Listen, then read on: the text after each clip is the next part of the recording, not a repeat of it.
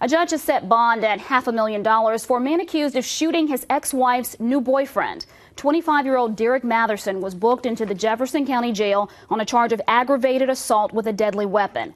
Police say Matherson fired shots at a car when his ex-wife and a man drove up to her home around 5 yesterday morning in the 800 block of Peach Street.